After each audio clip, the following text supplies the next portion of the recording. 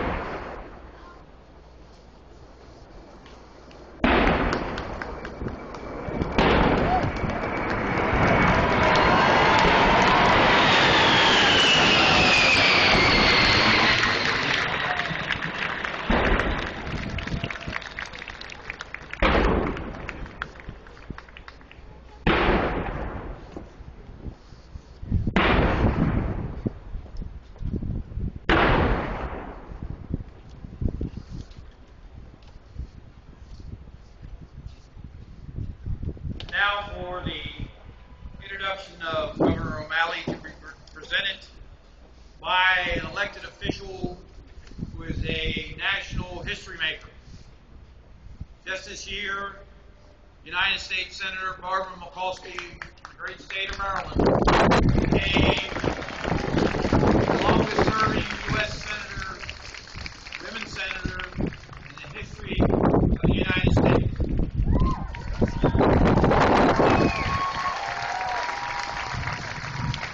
She would be the first to tell you that the greatness is not in the longevity, but in the quality of service.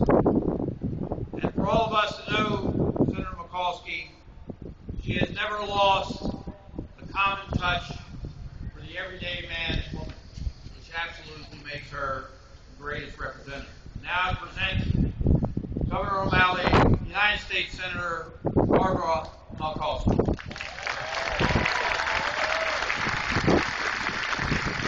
Good morning, everybody. What a beautiful day the Lord has given us to bring us together in friendship, fellowship, and freedom.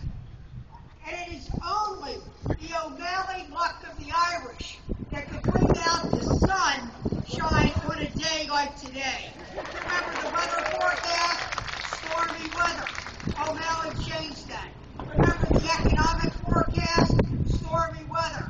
O'Malley's going to change that too. It's a fair day for the O'Malleys, a bad hair day for me.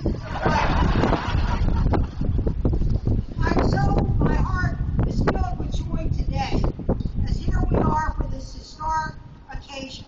It's the 77th inauguration of a Maryland governor. Martin O'Malley will become our 64th governor, sworn in for his second term at the oldest state capital in continuous use, and the first peacetime capital of the United States. And yesterday was also a special day for Governor O'Malley. It was his 48th birthday. Let's give him an early shout.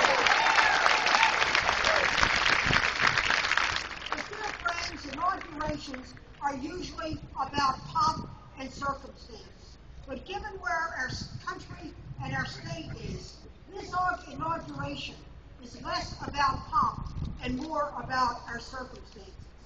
America is a great country, and Maryland is a great state.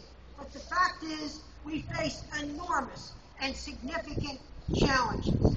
But when the times are tough, it calls for tough, strong leadership. And I believe you and I would agree that Martin O'Malley, for these tough times, is the strong leader that will get us forward. We all know the stark reality that we're facing a devastating recession. The state budget is $1.6 billion. Our national debt is over $1 trillion. We know people are worried about their families and their futures, jobs, opportunities that they can advance. And people have told us very clearly they want a stronger economy, safer communities, and a more frugal government. But I believe that Martin O'Malley knows how to do this. When we talk about tough times and tough leadership, we know how Martin O'Malley will lead. Building on the strong legacy of his first term, we know that the decisions he will make will be based on values. And his first set of values will always come from his beloved family. Today we have with us his mother, Barbara. I know deep in his heart he misses his father, Tom, on this lovely day, his wonderful wife, Judge Katie, and their four wonderful children. And in that family, they grew up believing that everyone is your family, that we are all in it together, that each one needs to help the next one, whether it's your brother or sister. But Martin O'Malley believes that everyone is your brother and sister. So when he goes to make those decisions, when he looks at that data, and we all know that Governor O'Malley, is a data-driven guy, but he's also a purpose-driven guy. That for him, it's not about numbers. It is not about statistics. It is about people. And that's why he is so committed to moving Maryland forward, to strengthen our middle class, to have a laser focus on jobs, to build on the federal assets that we have, like NIH, the National Security Agency, to build an innovation economy, but also to make those public investments in our young people so that they will have a future. For Martin O'Malley, this election was not only about this election, it was about the next generation. And we know that will drive so many of his decisions. His values are also rooted in his faith that he learned again from his family at the church and at Gonzaga High School. You see, deep down, Martin O'Malley guides his life by Matthew 5, the Beatitudes. And one of the great lines from there are those who hunger and thirst after justice. He brings savvy, he brings know-how, he brings youthful idealism. And that's why, with those characteristics, he will be able to lead us forward. I've known Martin O'Malley for over 25 years. In my very first campaign, he was my field director. In this last campaign, he was my field director too. Not bad. Not everybody could point at that for him. And it was there that he, at one event, when he was supposed to be carrying this little stool, he looked across the room and he said, "Who's that girl with current?" Meaning our former Attorney General. I said, "She's not a girl, she's a woman, and that's Katie Curran." Down went the stool. He left me at the podium. And while I was trying to impress the audience, he was trying to impress Katie Curran, who's now Katie Curran O'Malley. I think that's a pretty good story. But during those 25 years, it's been a lot of late-night chats. And it's always been about issues, about what's going on. But for Martin O'Malley, it's always been about people. And as he takes the mantle of his second term, it will always be about people.